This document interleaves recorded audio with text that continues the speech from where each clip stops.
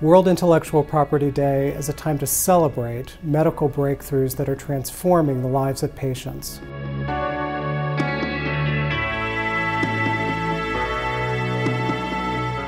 By 2050, 7 out of 10 of our population will be in urban India, of which 3 out of 10 will be in slums.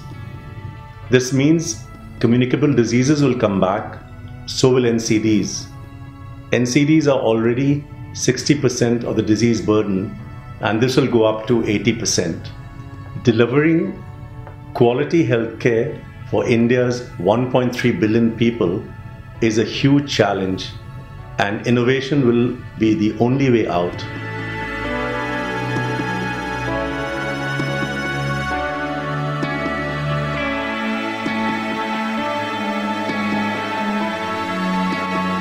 New treatments and even cures are bringing hope to people suffering from devastating illnesses around the world.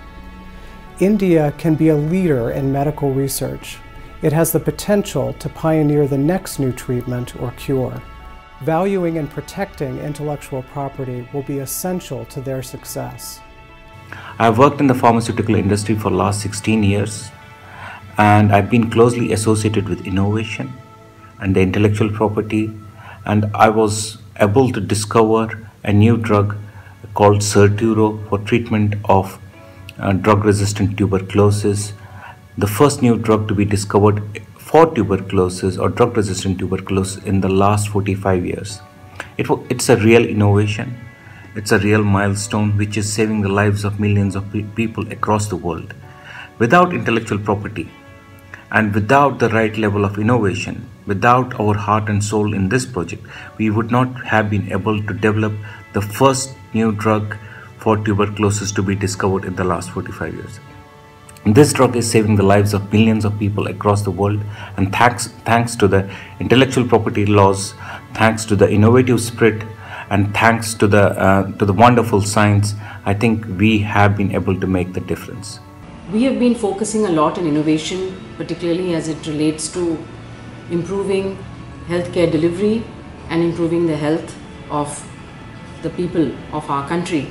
We are encouraging young startups, young faculty in medical colleges, as well as working with the industry to try and bring together the ideas, the needs, and the concepts that can be taken forward for developing new tools. For example, in the area of tuberculosis, we've now called upon all major stakeholders in the country to come together to help us develop new tools in the area of diagnostics, as well as new drugs and new vaccines to control the huge burden of tuberculosis that we face today.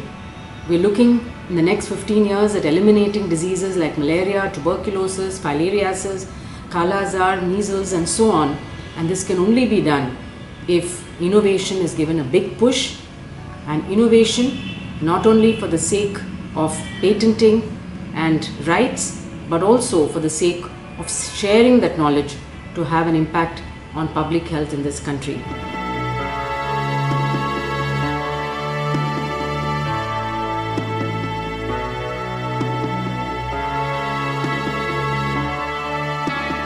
Innovation is the currency of the 21st century, and the compelling reason why millions in our country have need to access to this currency.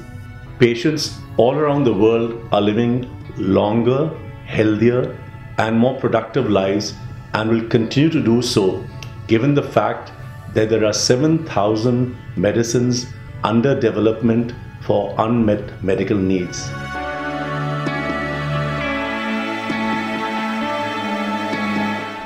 India's government says healthcare innovation will be good for India and for everyone across the globe. Now is the time to go boldly.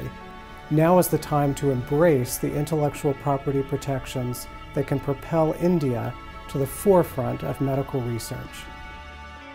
Multiple stakeholders and an enabling ecosystem is a prerequisite to manage these challenges. The diversity of these is huge.